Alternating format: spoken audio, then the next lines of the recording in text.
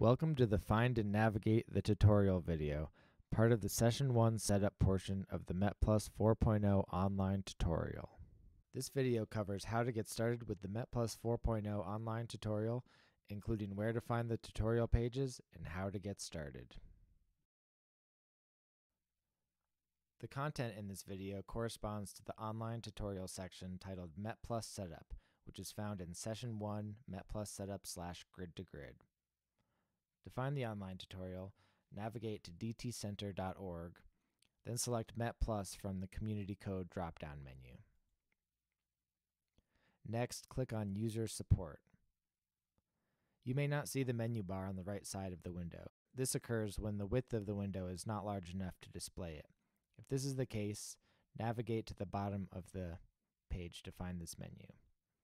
You can also adjust the zoom or width of your window, and it should appear on the right-hand side.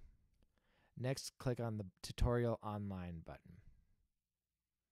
And finally, click on the link for the METplus version 4.0 tutorial. Previous versions of the online tutorial can also be found here in PDF format.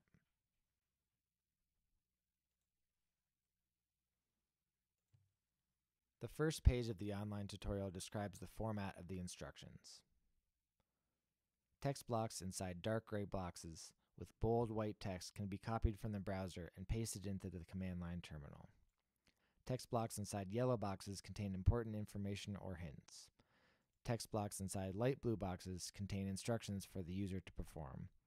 And text blocks inside light gray boxes contain sample output from a command or contents of a file. Please note that some of the commands listed in the tutorial instructions use specific applications like VI to open or edit files and Ocular to view PDF, PostScript, and image files. Users are encouraged to use their preferred tools instead of these suggested tools if they are more comfortable with them. Also, please note that if you are running the tutorial instructions inside a Docker container, then the visualization tools used in the tutorial may not be available inside the container. To run these commands, you will have to mount the output directory inside Docker to your local file system and run those tools from there. And here we have the first instruction of the tutorial telling us to click the link that will take us to the next page of the tutorial. This next page contains a brief overview of the METplus wrappers and a list of links to useful resources such as the user's guide and the GitHub pages for the various METplus components. This page describes the prerequisites for running the tutorial instructions. It is assumed that you have already installed METplus, including the Met executables and the METplus wrapper scripts, and that you have obtained the sample input data needed to run the exercises. If you are going through the tutorial on a machine that has been pre-configured to run the tutorial, such as Hera or Cheyenne, then these steps have already been completed for you. If you are going through the tutorial on your own workstation, then you will need to perform the installation steps yourself. If you have not already done so, you can refer to the installation videos and the user's guide.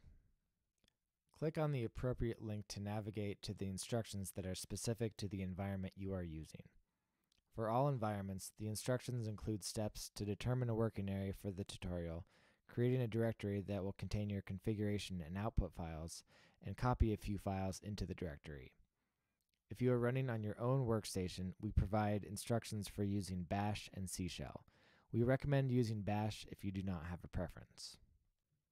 The next video in this tutorial depends on the environment you are using. If you are running the tutorial on a pre-configured environment such as Hera or Cheyenne, watch the Setup Pre-configured Environment video next. If you are running the tutorial on your own computer, watch the Setup User Workstation Environment video next. If you have any questions, please visit the METplus GitHub discussions forum.